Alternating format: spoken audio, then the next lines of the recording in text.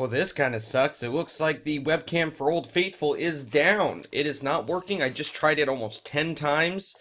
I don't know. I'm going to keep trying it as I talk. So, if you guys don't already know, my name is Ferraiuolo, and I vigorously monitor and analyze seismic data from around the country, and sometimes the world. If you haven't already, please visit my website. A link is below in the description box, right under my email address. It contains a lot of cool stuff, including my new page dedicated to showing the 18 rapid-fire swarms that have occurred near Yellowstone Lake at Yellowstone between 2018 and 2014. A link is below as well. Also check out Scott's new channel called the NW Geology Guy, of course link below as well. Now in this video I will be briefly talking about my 2 new blog posts. Keep an eye on the parts section below if you have already read some of the blog posts. A couple days ago, there was some swarming where the Cascadia subduction zone ends and meets the California coastline, right near Petrolia, California. Now this swarm was peculiar in that it contained higher counts and magnitudes than we have seen in recent history. And it also carried with it near seismic silence for all of the continental United States. Well, except for Montana during that time period. Yes, that's right. Seismic activity in the continental United States, except for Petrolia, California, and Lincoln, Montana, calmed dramatically in the days leading up to the Petrolia swarm, during it, and even after. I will get into that in just a second. In this video, and it's still not working, man, it looks very cold there, guys. Almost as cold as it is here. We got snow. For once, they haven't predicted, there hasn't even been a chance for snow at all during the entire winter. And then finally, on February 3rd, 2 days ago, we got a little bit of snow in the morning, just barely, just a little dusting. Then it started to snow a lot in the evening. And then overnight, it snowed all night. We got about 8 inches in the grass and a few inches on the ground. But there were also snow drifts because the snow, my daughter was sad. We couldn't make a snowman. The snow was too powdery. And it created snow drifts, and there's also icicles outside right now, too. It looks really cool. It looks like a little winter village out there right now. It looks pretty cool. Nothing like this, though. I mean, Yellowstone gets slammed with winter weather all the time. And I'm refreshing it, and it's still not doing anything. Still not working. Now, in this video, I'm going to talk about that swarm near Petrolia, California, as well as some extremely peculiar seismic events that were recently spotted in Hawaii on January 23rd, 2019 by seismic stations all across the Big Island. I think you're going to be very interested in what I have to show you today, guys. Something very interesting that I discovered. Well, actually, I think someone else discovered it because USGS labeled it as, quote-unquote, other event. So they knew that these events happened, they just don't know what the heck they are, and I agree with USGS. They make no sense. These seismic events I'm about to show you later on in this video, you can skip to it now if you look at the parts section below. Wow. Just wow. They are crazy. I'll get into that in just a second. That find of those Hawaii events is very important, I believe, and personally is one of the most amazing seismic events I have ever gotten the chance to analyze. Also, I know I usually put out a monthly volcano report by now, but it is going to be late this time. I'm sorry, guys. I promise, though, I will try my best to complete it in the next 2 to 3 days. But first, let's just talk about the past 24 hours worth of reported seismic activity as of 12:12 p.m. Pacific Time, February 5th, 2019, along with a very quick look at a few microquakes that have struck Yellowstone Lake. After that, we will get into the more important stuff. Again, it is 12:12 p.m. Pacific Time, February 5th, 2019. This is the past 24 hours worth of seismic activity for all magnitudes. We have a 5.1 supposedly at 10.0 kilometers in depth near Azerbaijan. Apparently, 12 people did report feeling the Azerbaijan earthquake, so let's go back.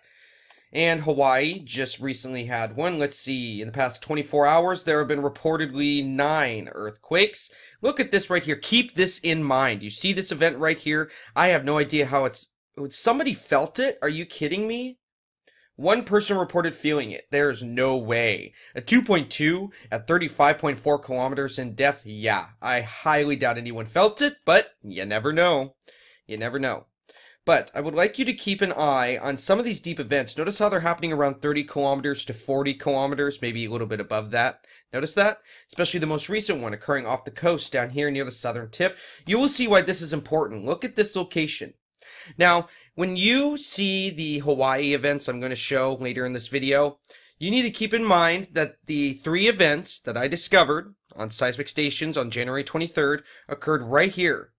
They occurred right here, right where this earthquake just struck, actually. And we have had some interesting seismicity after those 3 strange events, but again, keep that in mind. I don't want to spend too much time on Hawaii right now. We will get into that in just a little bit. Let me go to the United States. Let's go to Central US. Let's zoom out. Okay, so there's 2 over there, so we'll add 2 to the count. 72, so 74 earthquakes. Now it is finally starting to look a little bit more normal. Again, these are all magnitudes for the past 24 hours for the United States. Look at the continental United States. Of course, the count is not too low at all right now, but it is much lower than I have seen in recent months. For example, we usually get about 100 to 190 earthquakes in one day of all magnitudes for the entire continental United States. So why did seismic activity get pretty quiet once the swarms near Petrolia, California, which is apparently they're not reporting anymore right now. Apparently the swarming is done as of the past 24 hours, supposedly.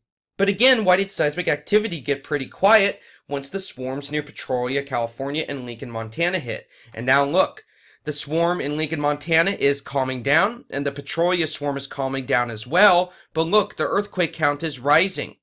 During the 2 days that the Petrolia earthquake swarm was occurring, we were seeing about 40 to 50 earthquakes in the United States in any given 24-hour period. That is very, very low. Again, I said there are about 100 to 190 earthquakes per 24 hours of all magnitudes, usually reported for the United States. During that time period, again, the Petrolia swarm started and seismic activity elsewhere in the United States calmed, again, except for Montana.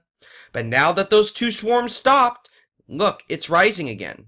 It's slowly rising back to normal. So, to me, that shows that something was going on. Those 2 swarms must have been connected to the seismic silence. Well, it wasn't really silent, but it was a lot more quiet than it usually is. I don't know, guys. Seismic activity has been pretty weird lately. Here we are at isthisthingon.org. Let's go take a look at borehole 208 on the northern tip of Yellowstone Lake, right here. And here's borehole 208. Notice it does seem like there were a few microquakes today. Now, this disclaimer down here comes into effect today. You see that disclaimer? UUSS will be transitioning to SSL on February 5th, 2019. Leaks may break. In my previous video, I already shot an email towards the University of Utah.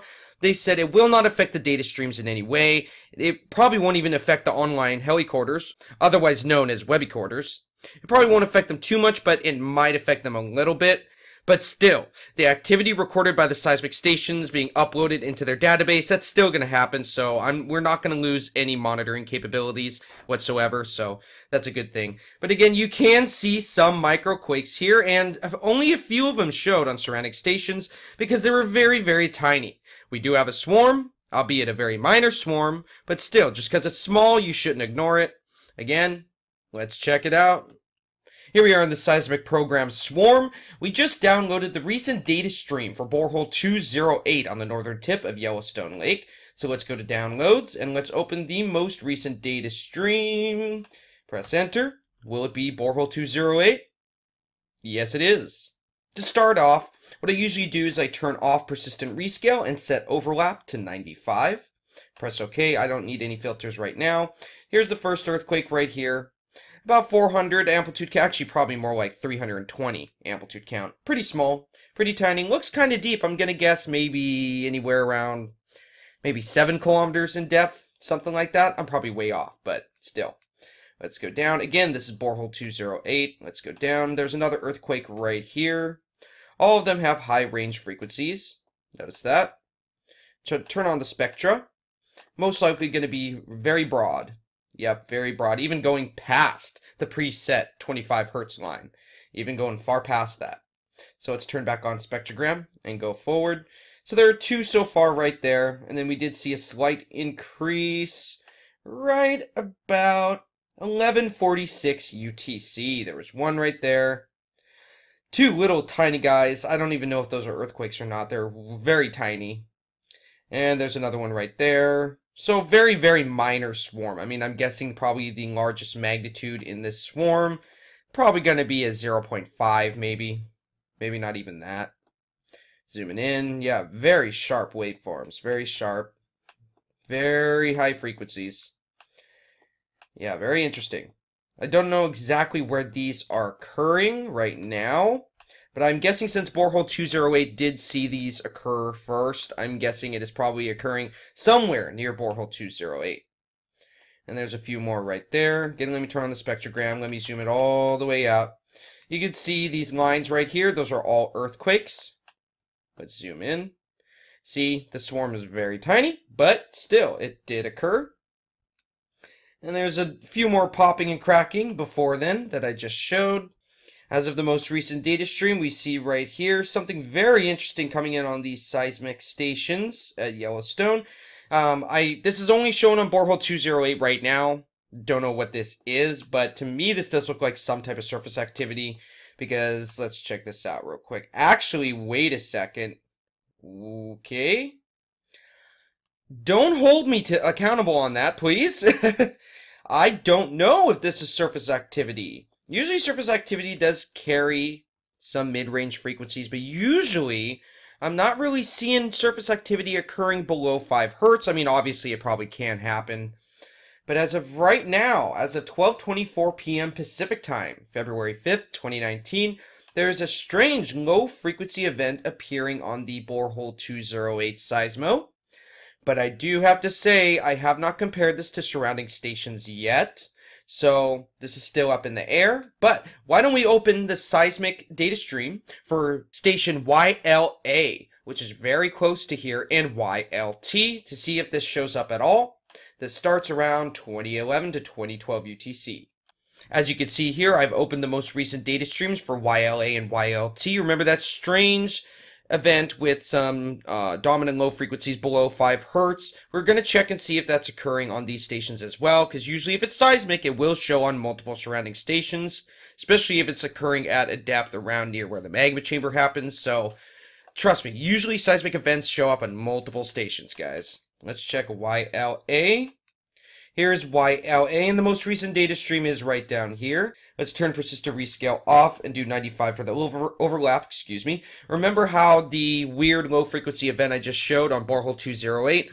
Remember how it started at about 2012 UTC? So let's see right here. Nope. We're way past 2012 UTC right here. Let me zoom out a little bit and do the spectrogram. Nope. I'm not seeing it at all. So, station YLA in the WY network is not showing that low frequency event, but it is showing these strange events that keep popping up at Yellowstone. I originally thought, see this starts right here, ends right here, and I don't know where it ends because the data stream is not over yet.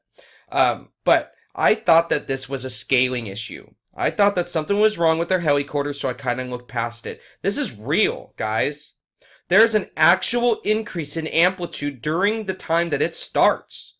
Because this goes to about a maximum of 50 amplitude count, but whatever this is goes up to about possibly maybe 100, 150, possibly.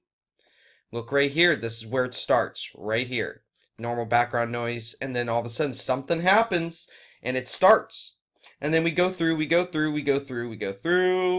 then blah, blah, blah, blah, blah. We're down here, and boom, it ends. That is not a scaling issue, guys.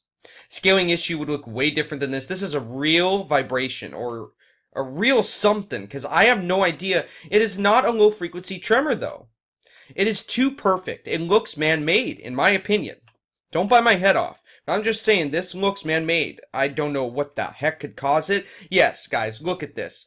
I highly doubt this is really seismic, but what the heck are they doing at the park right now? What are they doing? Doesn't even make sense. Look at how perfect these frequencies are. You should never see spikes this perfect. Ever. Okay, I'm getting off topic. Let's go to station YLT. Here I am in station YLT. That strange low frequency event shown on borehole 208. Started at about 2012. I want to see if it shows on here as well, and then we'll move on. Let's go to 2012. And nothing. Nothing at all. Let me zoom out. Spectrogram. Nope. Not seeing anything, but look at this on YLT also. We see at the same time that strange tremor or vibration that is occurring on multiple stations is occurring here as well. And look at this. There's a big spike. There's a big spike right when it ends. Do you see that? Looks like someone turned something off. Doesn't it kind of look like that? But the thing is how come if it shows on YLT and YLA, how come it doesn't show on borehole 208? I have no flippin' idea, but these strange vibrations that start out of nowhere are only occurring on stations in the WY network. For example, some of the stations in the PB network that reside right next to these stations that are detecting this, they're not detecting anything at all. So I am really scratching my head as to what the heck this could be. It is not a scaling issue as I thought it was before. It is a real vibration. So I don't know. And here are some of those microquakes that occurred at Yellowstone Lake. Very sharp amplitudes, very sharp. Yep, there they are. Okay, so let's move on to the next course. So again, that swarm wasn't major by any count, and that low frequency event on borehole 208 seems like it was probably surface noise since it's not showing on any other seismic stations. Now, let's real quick go to my blog post that I made about the Petrolia, California earthquake swarm. If you have already read that blog post, you can skip this part. However, beware, do not skip too far since the main course of this video is right after. Alright guys, here we are at my Seismo blog for the earthquake swarm at the end of the Cascadia subduction zone near Petrolia, California. This is my recent blog post. Again, if you have already read this whole post, please skip it now and go forward. But here we go. Let's first go to this image right here. Now, please bear with me. I'm going to probably read really fast, so just bear with me, okay? Around the start of the new UTC day for February 2nd, 2019, an interesting earthquake swarm started to break out near Petrolia, California, where the Cascadia subduction zone ends and meets the California coastline. Swarms have occurred here before, but to the best of my knowledge, this is the largest swarm that this area has seen in a while. Also, something strange is right when this swarm was starting, seismic activity throughout the entire continental United States started to calm. Well, except for Montana, which did see a swarm as well, with some good-sized magnitudes. However, it was eerily quiet, except for those two locations. The first image above, which is this one right here, but I'm just going to go down to this one, shows the swarm area in respect to the surrounding states. The second image, which I have shown right here above, is a zoomed-in look at the earthquakes reported in the swarm in respect to the closest seismic station, which is the station I will use for all of the data below. During the time period stated in the beginning of this post, there were 15 reported earthquake events, with many other earthquakes that have yet to be reported. For example, in regards to activity only on February 3rd, 2019, between the earthquake reported at 1:38 UTC to the earthquake reported at 7:37 UTC, there were approximately 16 events that have yet to be reported. They range in size from about magnitude 0.5 to magnitude 2.0. They're not major, guys, but still, they did happen. Between the earthquake reported for 7:37 UTC to the earthquake reported for 22:18 UTC, there were approximately 25 events that have yet to be reported. They range in size from about 0.5 to 2.0. Below, I'm going to show the helicopters in slideshow format, blah, blah, blah, blah, blah. Alright, guys, so let's scroll down just real quick. I do have in slideshow format some of the helicopters for the seismic activity. You could see some of the unreported events as well. Now first, I showed the three major events. This was a magnitude 4.1 at supposedly 7.4 kilometers in depth. All of these event pages on here are as of 5:57 UTC, February 4th, 2019. And they are generated by USGS. These event pages are not generated by myself. At that time that I saved this image, there were about 47 people who reported feeling the 4.1. And here is the plot, the three-plot image to the magnitude 4.1 at 7.4 kilometers in depth. Notice, although the seismic station KCO is extremely close to the swarm epicenter, why were the dominant frequencies below 5 Hz? I was expecting them to be about 10 to 15 Hz, but that's pretty low in my opinion. And then later there's a magnitude 4.3 at 7.3 kilometers in depth. Scroll down. Here is the three-plot image to the magnitude 4.3 right here Again at 7.3 kilometers in depth, and again with dominant frequencies below 5 hertz, which I thought was very interesting. Let's scroll down. And then the largest earthquake of the Petrolia, California swarm was a magnitude 4.5 earthquake, supposedly at 7.7 kilometers in depth. At the time of saving this image, over 262 people reported feeling this earthquake. Let's scroll down. Here is the 3-plot image to the largest event, magnitude 4.5. At 7.7 kilometers in depth, with dominant frequencies resting, again, below 5 hertz, but with a smaller spike at about, I'm going to say probably 5.5 hertz to 6 hertz. And then down here, I do have a slideshow of some of the additional earthquakes. This was a 2.8. Here, let me go forward. All right.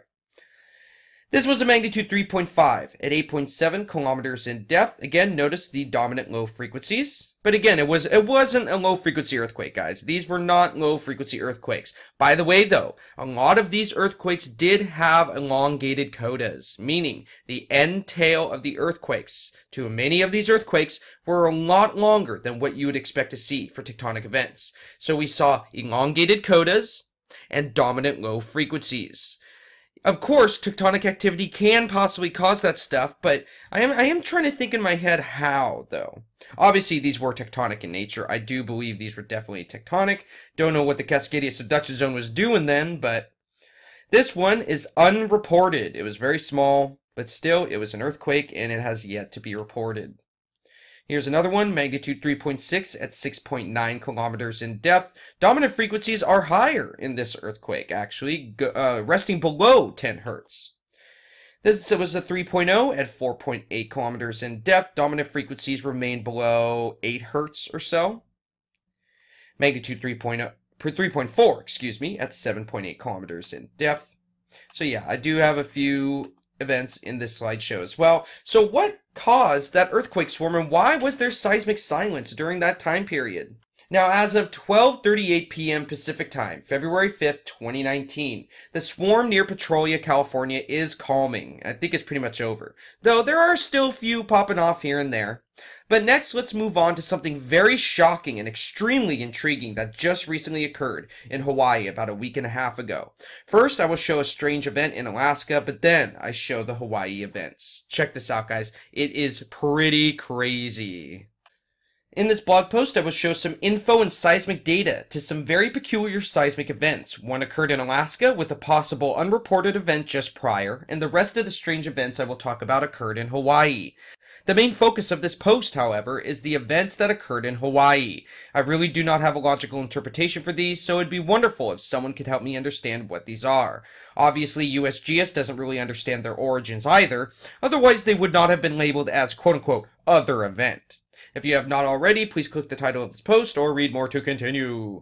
First off, I have a button that says click here to visit the USGS earthquake map for all of the events in this post, and this map does contain a few extra ones. First, let's talk about the Alaska event.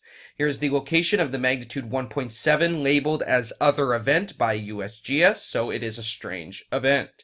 Here's Alaska, Aleutian Island chain. Let's scroll down, shall we? At 2023 UTC on February 3rd, 2019, a very strange seismic event was reported by USGS for the Makushin volcano in the Aleutian Island chain of Alaska. And then I leave a button for the info on the volcano itself if you want to learn about the Makushin volcano. Now, this magnitude 1.7 seismic event, reportedly at 35 kilometers in depth, was labeled as Other Event by USGS. This is understandable due to the fact that this seismic event was extremely strange. However, this comes nowhere close to the extremely peculiar Hawaii events that I'm about to show you in just a second, which, to me, when I first saw them, my mind was blown. Now, the first image you see is the location of the magnitude 1.7, and the image I'm showing right here is zoomed in to the location, showing the closest seismic station to this event. MAPS, maps in the AV network. So it could be connected to some type of volcanic process, I don't know. Now below I'm going to show the seismic plots to the magnitude 1.7 strange seismic event, and a possible unreported event that occurred about 2 minutes prior to the magnitude 1.7, Pay attention to chart labels and any captions beneath any images. Now, this possible unreported event shown here occurred only about 2 minutes prior to the reported magnitude 1.7 other event. This one was very strange and almost looks like some type of volcanic tremor. That interpretation may be incorrect. However, the characteristics do look somewhat similar. This event contained dominant low frequencies and did not go beyond 2000 amplitude count as recorded by seismic station maps in the AV network. So who knows what this is? But I do believe it could be related to this right here. Now here's the peculiar magnitude 1.7 seismic event labeled by USGS as other event. A high pass 0.8 Hz filter was added. Now this event is very strange, yes, but this could be showing 5 earthquakes. Notice 1, 2, 3, 4, 5, maybe a few more, but it looks like there's 5. Look, 1, 2, 3, 4, 5. Oh, maybe 6. Maybe there are 6. Again, this event is strange, but this could be showing 5 or 6 earthquakes striking in such rapid succession, along with low-frequency tremor. So instead of this being one strange event that USGS cannot understand, I think they're 2 separate events, but interconnected by the same process. A rapid-fire swarm with harmonic or volcanic tremor during it. I don't know, but very interesting. Now let's scroll down to the very, very strange events in Hawaii. Now guys, this is the main course of the video, and this is so crazy. Let me read. On January 23rd, 2019, 3 very peculiar seismic events were detected by seismic stations across the Big Island of Hawaii. Then, on January 28, 2019, another peculiar event occurred. Now it is likely the January 28th event talked about later in this post is separate from the 3 January 23rd events, but you never know. All of these events were labeled as other event by USGS due to their very strange characteristics. First, I'm going to talk about the 3 quote-unquote deep long period high frequency seismic events on January 23rd, 2019 near the southern tip of the Big Island of Hawaii. I have labeled here seismic stations. The pentagons you see are seismic stations that I have labeled, and the diamonds you see are the strange events. Now, the January 23rd events are ones that I have never seen before. They were deep, but not too deep, striking between about 32.9 kilometers to 48.1 kilometers. One of the more peculiar aspects of these seismic events is that with time, they would reportedly get smaller and get deeper, almost giving the strange illusion that something was traveling and plunging into the depths of the earth. Isn't that crazy? So this is what happened. It started right here. Here's the first one, right? Well, the second one occurred right here, and the third one occurred right here, traveling in this pattern, right? But they were also getting smaller, and they were also getting deeper, giving someone the illusion that something pierced the crust right here and was plunging deep into the earth. Also, nobody likely felt these events due to how long they lasted, the lack of strong amplitude strength, and the depth of these events. However, due to the depth, the following seismic traces were recorded all over the Big Island of Hawaii. Now, the fourth diamond that you see right here, the magnitude 1.4 other event, will be talked about in just a minute. Use the map here if you wish to reference the locations of the seismic stations shown in the data below. Now, you will notice that these events contain high range frequencies, but also contain a drastic amount of time compared to their amplitudes, and I'm about to show them in just a second. They are crazy. Again, they contain a drastic amount of time compared to their amplitudes, and also occurred at a depth much deeper than a lot of the seismicity in the area. Because of those characteristics, I am naming this event, or these events, excuse me, deep, long period, high-frequency events. However, if this is a new type of seismic event just recently discovered, it would need a much better name than that. But that would actually be the technical term, so. Everything about these events has me scratching my head because they are extremely amazing, and I'm just so dumbfounded that something like this could occur. Now down here, I do leave the link to the event pages, but the event pages don't show too much info, so But you can go there if you want. I left the links. Now first I will show the seismic helicorder chart to one of the seismic stations that detected this event. Note how the events at first glance almost look like some weird form of surface noise. An example, a truck, large herd of bison, etc. However, these events were confirmed to be real seismic events by USGS and fully supported by the data. Then I will show some other helicorder charts in slideshow format, just to give an overview of how some of the stations detected this event. Then, last but not least, I will show the seismic plots I created by using Swarm, Waves, and the Iris database. Please always pay attention to plot chart labels and any captions beneath any images, blah blah blah blah blah. These events on January 23rd, 2019 were very peculiar. Could they have something to do with some type of offshore volcanic activity?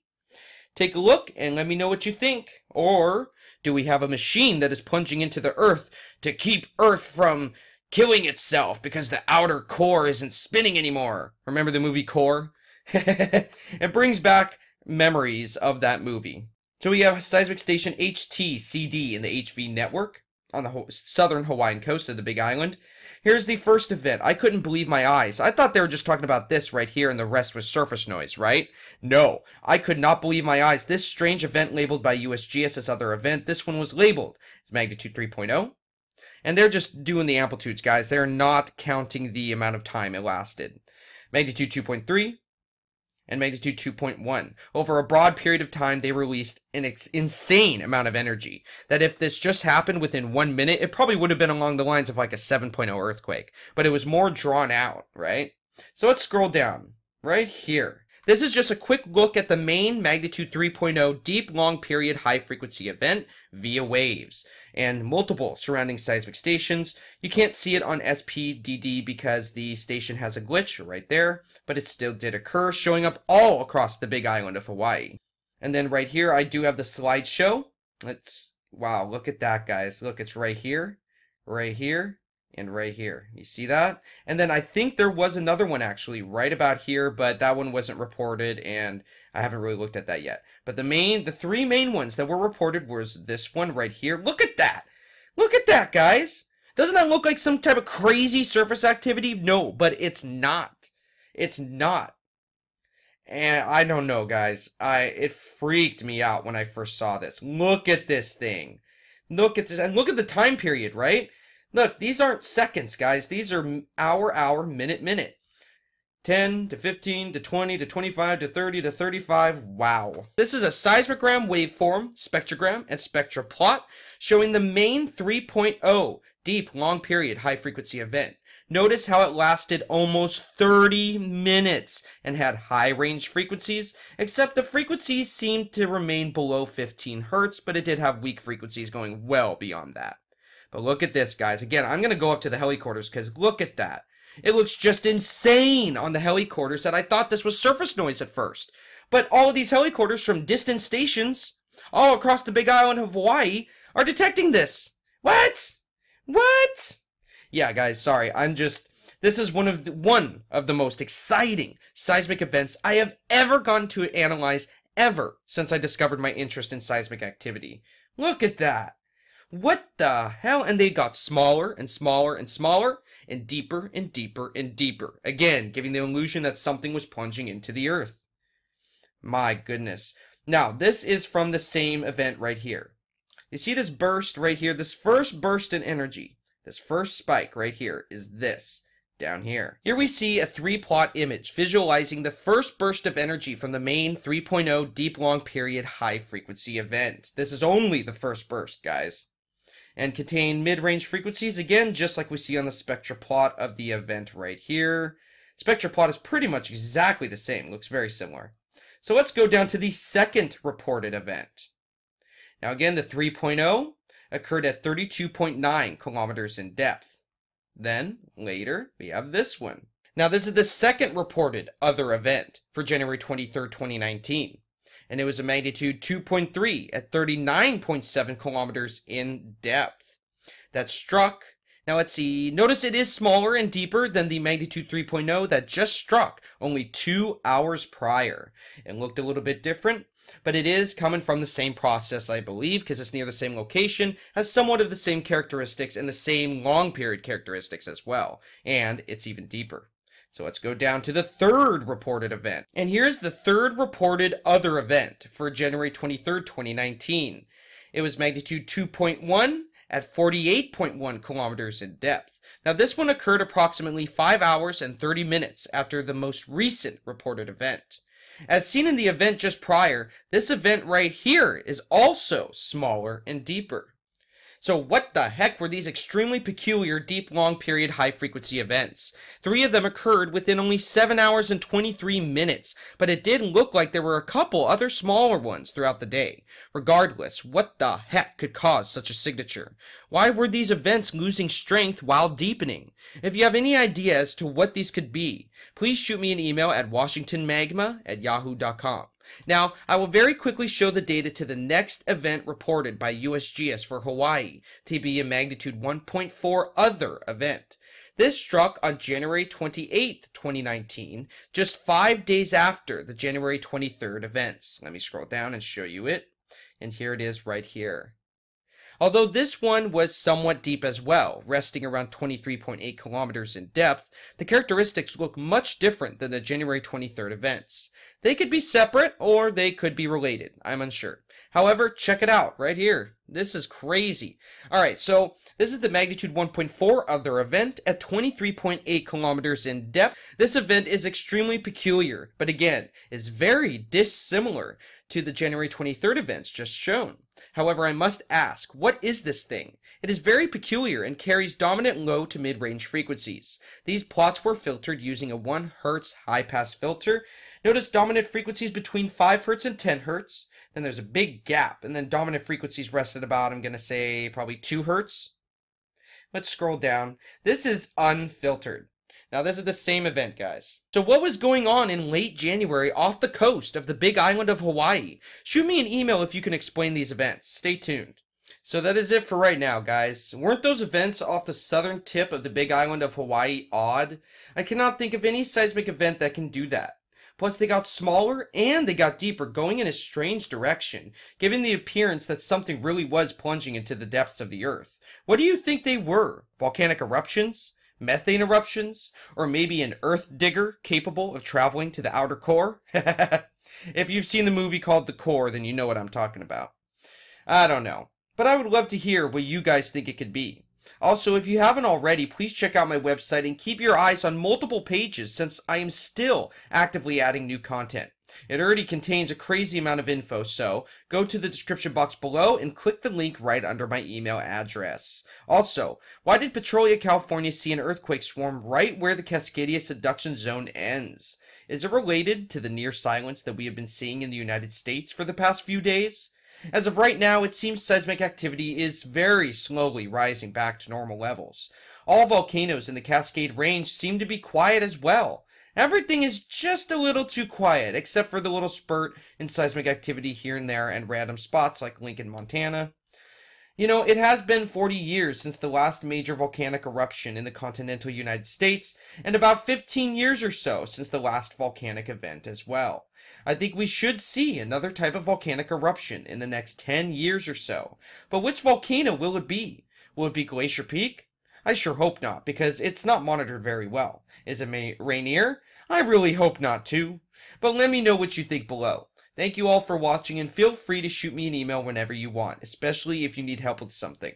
I always try to reply to every email, and I always try to reply to most of the comments on my YouTube videos. But some, I do have to say, won't get around to, so if you do have something important, please shoot me an email. God bless. Ben Ferraiuolo, signing off.